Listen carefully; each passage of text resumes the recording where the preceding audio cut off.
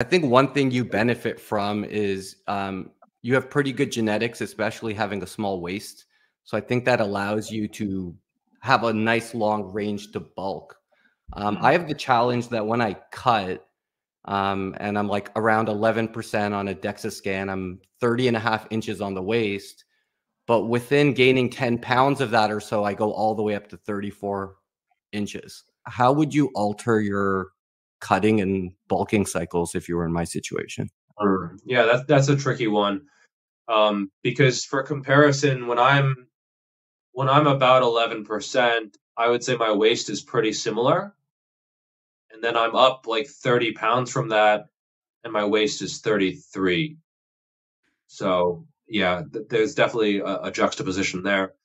I do think that genetics is part of it. Um, and I have noticed, yeah, some people store fat around the waistline, just love handles, that kind of thing. And yeah, I would say that that is a tough one. It is tricky. And I would say it depends on probably on the rate that you gained that weight.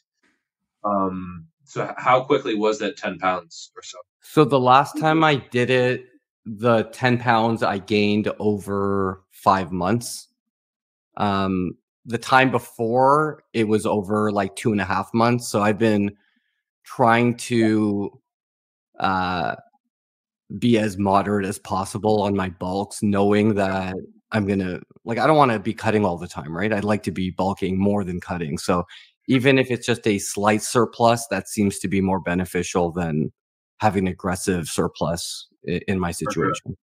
Yeah. And were the 2 to 2.5 month bulk and the 5 month bulk, did you end up at roughly the same amount of waistline to muscle and performance gained? Did it seem like it was the same sort of ratio, but just slower? I would say that I had better progression in the gym and muscle gain during the 5 month bulk. Okay, yeah, that's what I would assume, because typically the more you overfeed, the worse the ratios that you see. You know, the exception might be pure beginners who seem to be able to get away with quite large and quite aggressive surpluses. Actually, I had Eric Helms on the channel uh, a few weeks ago, maybe a month ago. I don't know. I saw that. And yeah, yeah. And so he talked about a study where they took beginners and they just gave them weight gainers, and they were in this huge surplus, and they gained exclusively, on average, lean body mass, which is, I mean, it's nice. It would be it would be cool. And because they gained on average exclusively lean body mass, it means that some people actually gained muscle and lost fat despite being in a massive surplus, which is like wild to think about, that you start eating way more food, weight training, you gain only muscle and you actually lose fat. Like That's the that's about dream. as good as it gets. Yeah, like that's chef's kiss right there. Um, I would probably ask you about sleep, stress levels, maybe protein intake.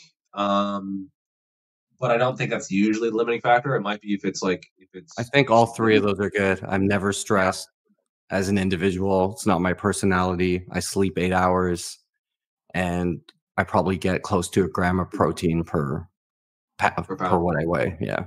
All right, so those are on point. And then I would probably look at the training. But I assume if you're following me, that's probably pretty good as well. And it could be any number of things. And then probably going about probably the rate that you're going. I mean, 10 pounds in 5 months. That's a pretty reasonable rate.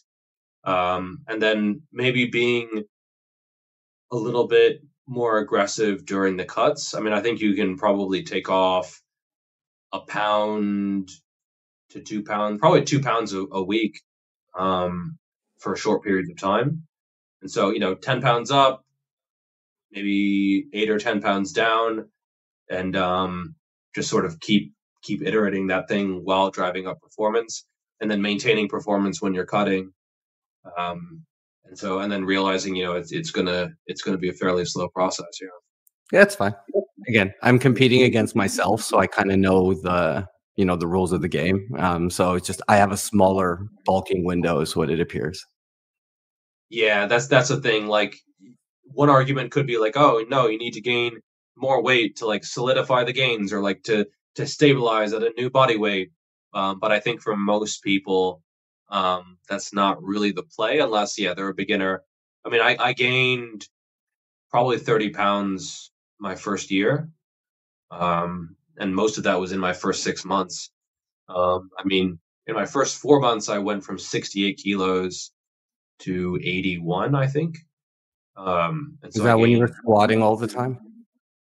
No, that was before that. That was like into my second year. That was small off. That year I went from like 80, not that year. In a couple months I went from 81 to 85 kilos, and then I cut for the summer down to like 82. And so, but my first 4 months I probably went from 68 kilos, like 150 pounds, up to 81 kilos, which is like 178 or so. Cool. But yeah, about 30 pounds in 4 months.